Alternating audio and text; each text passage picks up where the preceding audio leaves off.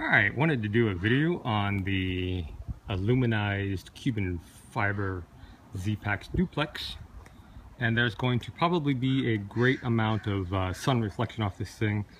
I apologize for that if it causes any blindness in this video. So there's been a lot of, not a lot, but some individuals out there on the internet that have been complaining about my pitches not being taut enough. So I went ahead and set this up as taut as I can get this aluminized Cuben fiber. I will say it is, wow, it is significantly more difficult to get taut than the other Cuben fiber shelters I've had that weren't aluminized.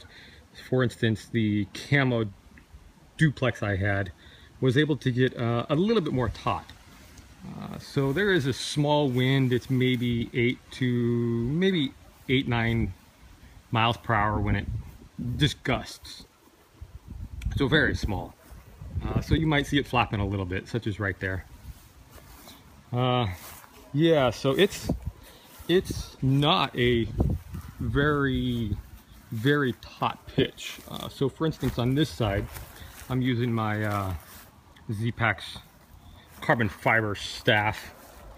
You can see that there is very little stress put on here. You know, normally there would be great stress lines here and here, and you can see them a little bit here and even up into here, but that is really as tight as I can get this shelter.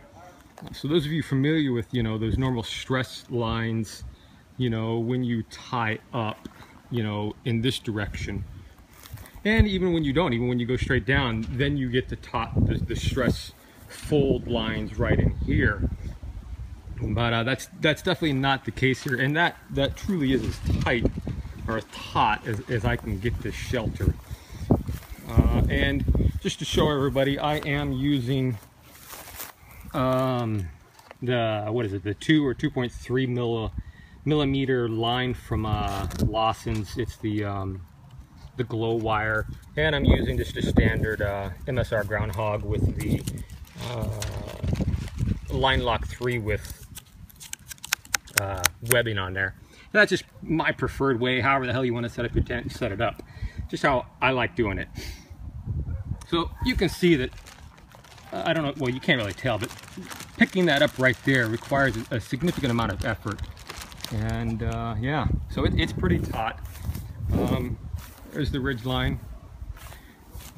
It is also taut.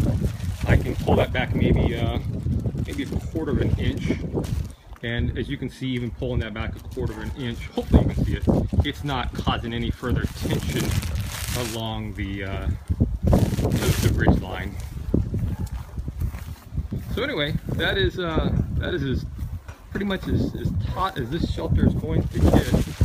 Nice little bit of wind gust there. You can see it concaving in a little bit. Anyway, real quick, I have the thermo inside, so I'm going to grab it. It's been in there about 20 minutes. And let me go grab it and then pull it out. I'll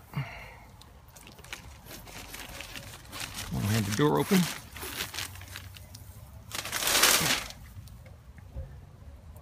It reads 75.7 with a 54% humidity. I'm now going to bring it out and set it down on the ground.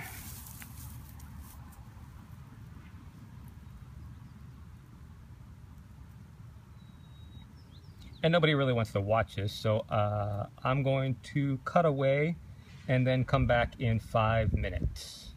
Which is the baseline I've been doing for all these tests has been 5 minutes. So I'll just pause and return in 5 minutes. Alright, so I went inside, offloaded the first part of this video to the machine, got it processing, and I'm going to look at the temperature now.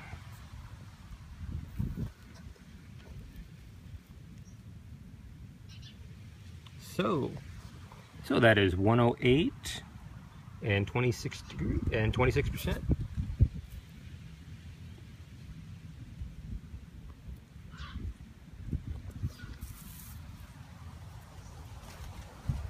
Yeah, 108.3, 24% humidity. And that's being outside the shelter for about 5 minutes. I think that pretty much does a good job of explaining things. Thanks for watching.